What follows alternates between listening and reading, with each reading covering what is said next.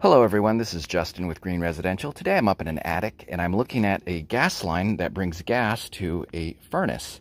Now there's several things that I like about this gas line and the way it's set up, and I'll point those out to you. This is from the perspective of a home inspector. So if you didn't have these things done correctly that I'll point out, they should be in a home inspection report and they should be noted as deficiencies. So let's get started. To begin with, I like how this gas shutoff valve is easily accessible. I can easily turn the shutoff valve on and off without any obstructions. There's nothing hindering me from this movement that is required to turn the gas valve on and off. That's important.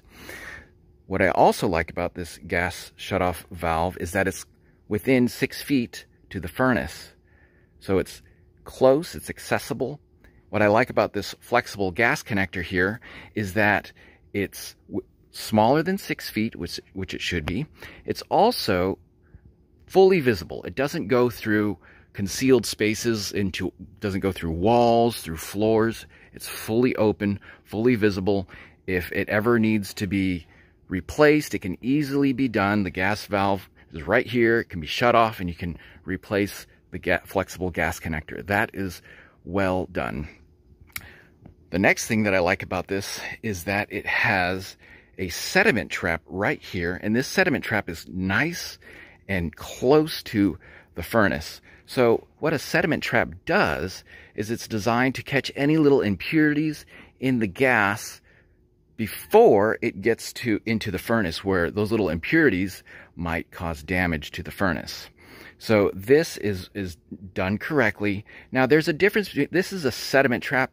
In a sediment trap, the gas is forced to change directions, which it does. It goes from going like this to this. There's another thing called a drip leg, and that's different. With a drip leg, the gas does not change directions. So if it went like this and then this thing was here, that would be a drip leg. So this is really nice that it's close by to the furnace. I like that.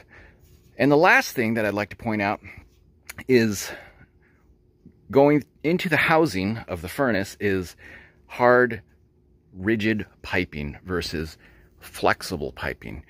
Flexible piping should never go into the housing of a furnace. It can be damaged. So I like how this is done. So if you are going to be selling your house and you're going to be having an inspection, you might want to go and check out your furnace, and if you see any of these deficiencies, have a plumber do those repairs before you have that inspection. Well, I hope this video has been helpful. If you found it helpful, I'd be very grateful if you hit the thumbs up button. You can also subscribe to our channel. We put out videos that are informative on a regular basis, and a lot of our videos, they have simple repairs that many homeowners can do themselves. Well, have a great day and bye for now.